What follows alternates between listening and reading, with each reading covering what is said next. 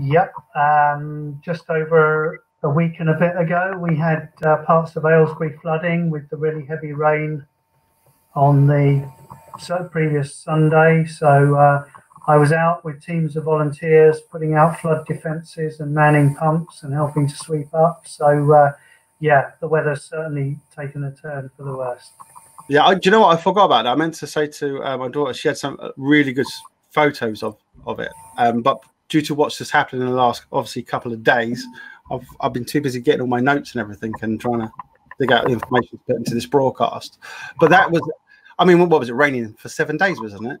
It was quite a lot. I mean, the whole of the Aylesbury Vale was totally washed out, wasn't it? It was, I mean, down by the Vale where we have Live in the Park was. Yeah, the swimming pool went outdoors for a yeah. Put your shorts on. Time to go for a cold dip. Yeah, well, that's the positive side of it. But yeah, there were other estates as well that were where the streets were underwater.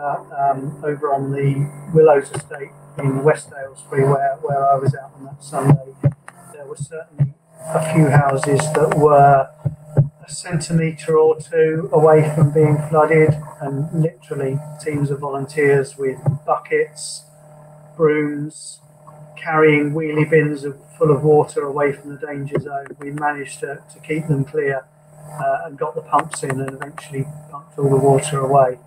But it was close call. I saw some pictures of that, I think, was it on the Facebook page for the Aylesbury? Is it the Mayor page or was it the Aylesbury Vale? It was probably the Aylesbury District News page. All right, okay. Very, very good coverage. And there was a really great turnout of volunteers coming out to help. Well done, everybody. Not just their own neighbourhoods, but other areas as well. And I think it's probably one of those other positive signs out of the recent few months that people have learned how to look out for their neighbours, be kind to each other, help out in a crisis. And when that was absolutely needed last Sunday, we saw that. We saw that in spades, which was great. Well done, Bucks. Well done, Aylesbury. That's quite amazing.